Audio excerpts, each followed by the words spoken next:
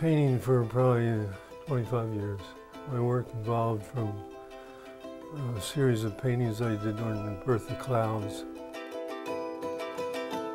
All the paintings you see are imaginary places. They all begin with some idea that I might see in a painting in a museum or a trip in Switzerland or just driving down the road in Hockessin.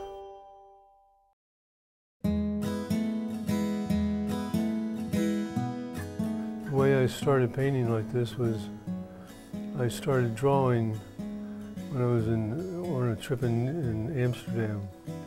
And I was traveling by myself for a while, and I would get on a tram and come to a stop at a tram, and I would draw quickly what I saw outside the window. And I would go to the next stop and I would add something more from the next stop.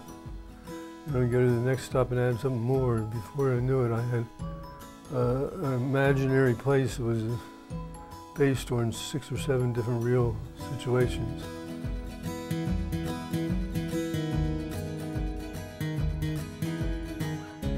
It's therapy for me. It's, when I get up and paint at night, I can have a very steady hand and I paint. It just flows. It's like entering a different world.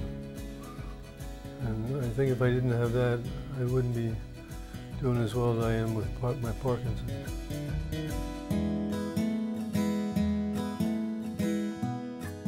Well, I hope they can escape into the painting.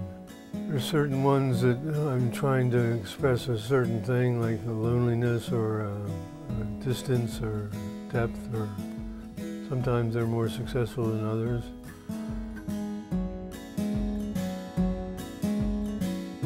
Well, it's very humbling. I don't paint just to sell paintings. It makes me feel good if I know my painting is in a home where it's appreciated.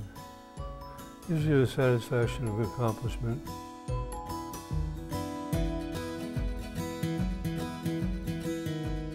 It gives me a lot of satisfaction that I can still function.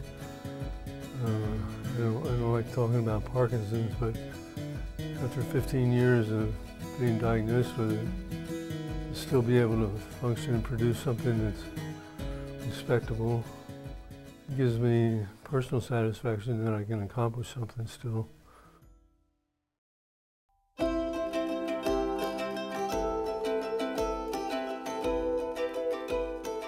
It's a journey. It's a sort of mystical journey, depending on how I'm dealing with things in life. Might take a different turn, or it varies.